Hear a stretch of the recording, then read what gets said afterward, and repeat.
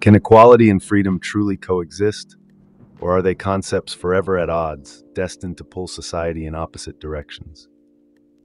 This provocative question sets the stage for our exploration, inspired by the penetrating insights of Friedrich A. Hayek. So, dear listeners, as we delve into this intricate dance of political philosophy, economic theory, and human aspiration, I welcome you to a journey that promises not only to challenge, but to enlighten. Hayek posited a compelling argument regarding equality and freedom, suggesting that treating people equally inevitably results in inequality in their actual positions. This notion, deeply embedded in his work Constitution of Liberty, highlights the paradox of striving for material equality versus equality before the law. It brings to light the inherent conflict between these two ideals, suggesting that a pursuit of one may undermine the other. This foundational idea sets the stage for our exploration as we consider how equality and freedom intersect and diverge in the fabric of society. Fascism, as Hayek observed, is not a standalone ideology, but rather the consequence of communism's failure. This statement, reflecting on the cyclical nature of political extremes, underscores the dangers of ideologically driven movements that promise utopia but deliver tyranny. It prompts us to question the sustainability of systems that pledge to rectify social injustices through authoritarian means. This exploration of fascism and communism serves as a sobering reminder of the thin line between idealism and despotism. The argument for liberty, according to Hayek, is not an argument against organization, but against coercive, monopolistic control. This distinction is crucial in understanding the balance between individual freedom and societal order. It underscores the potential of human reason to harness the power of organization for collective benefit without succumbing to the tyranny of monopolistic authority. This insight invites us to contemplate the structures within which freedom and organization can coexist harmoniously, fostering a society that values both individual initiative and collective progress. Hayek's critique of socialism stems from a fundamental misunderstanding of economic principles by its advocates. This assertion challenges us to consider the complexities of economic theory and the practical implications of ideological commitments on economic policies. The critique serves as a reminder of the importance of grounding social and political aspirations in economic reality, lest they lead to unintended consequences that undermine the very goals they seek to achieve.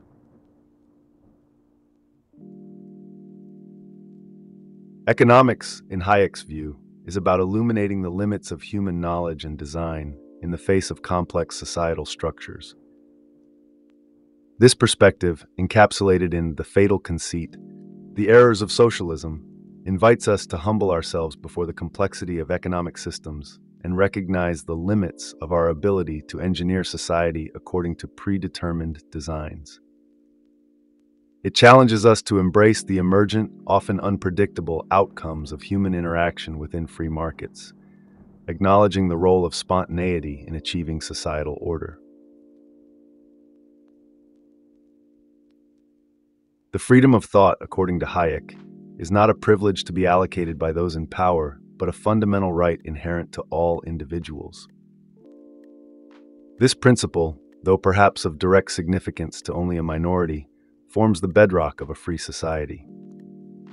It raises crucial questions about who, if anyone, has the right to dictate the boundaries of acceptable thought and challenges the presumption of any group to impose their beliefs on others. This exploration of freedom of thought invites us to consider the conditions under which intellectual freedom can flourish, unrestricted by coercive consensus.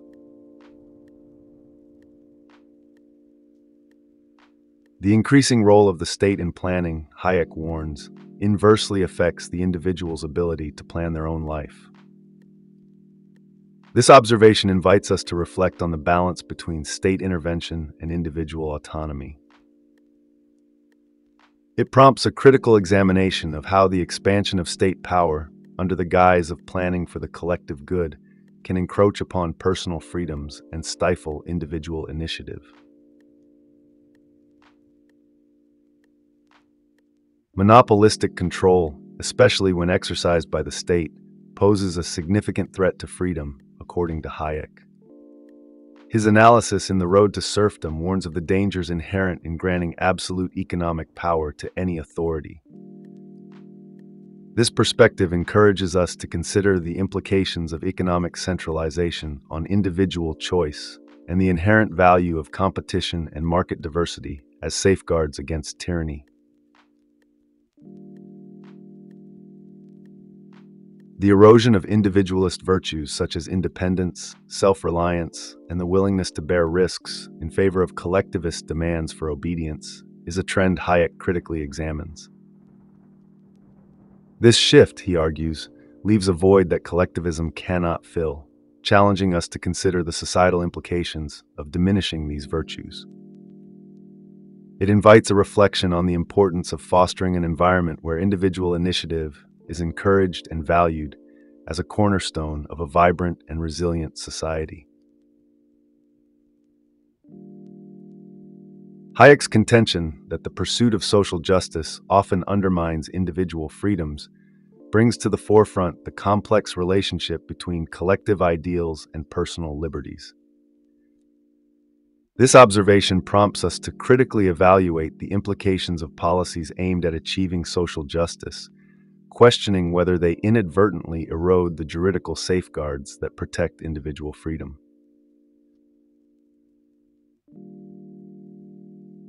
The faith in freedom as articulated by Hayek rests not on its immediate outcomes, but on the belief that it ultimately fosters more good than harm. This principle challenges us to adopt a long-term perspective on the value of freedom, recognizing its potential to unleash human creativity and innovation for the betterment of society. It invites us to consider the ways in which freedom, despite its uncertainties, serves as a fundamental driver of human progress. Hayek's disillusionment with popular literature, as expressed during his visit to Brentano's bookshop, reflects a broader concern about societal values and intellectual engagement. This anecdote invites us to reflect on the quality of public discourse and the types of ideas that capture the collective imagination. It challenges us to consider the role of intellectual curiosity and critical thinking in shaping a society that values depth and substance over superficiality. The assertion that only a government with totalitarian powers can achieve material equality highlights the inherent tension between individual freedom and the quest for equality.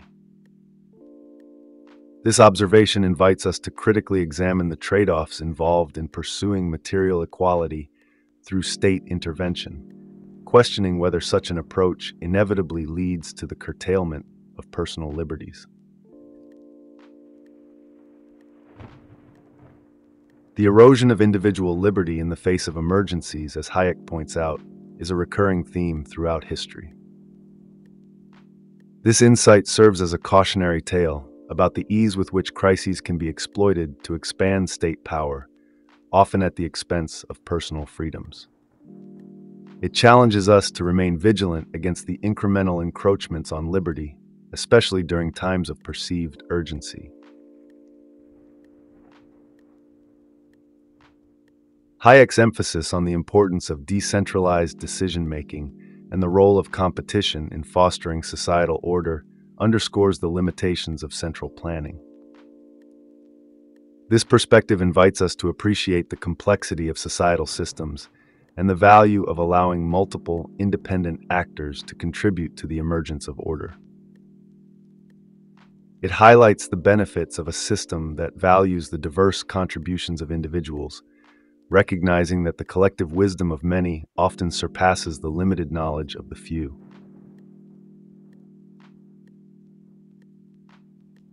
As we conclude our exploration, let's try to find a statement that encapsulates Hayek's vision. The essence of a free society lies not in its ability to enforce uniformity, but in its capacity to embrace diversity, not in the concentration of power, but in its distribution, and not in the certainty of design, but in the beauty of spontaneous order. In this light, the quest for liberty and equality becomes not a zero-sum game, but a delicate balance, a dance of principles that, when navigated with wisdom, can lead to a society that respects individual freedoms while fostering a sense of collective responsibility. Thank you, dear listeners, for joining me on this journey through the complex interplay of freedom, equality, and the human aspiration for a just society. As we ponder these ideas, let us remain committed to the pursuit of a world that values the dignity of the individual and the power of community, recognizing that the true measure of our progress lies not in the uniformity of our circumstances, but in the richness of our diversity. Until we meet again, I bid you farewell and thank you for your time and attention.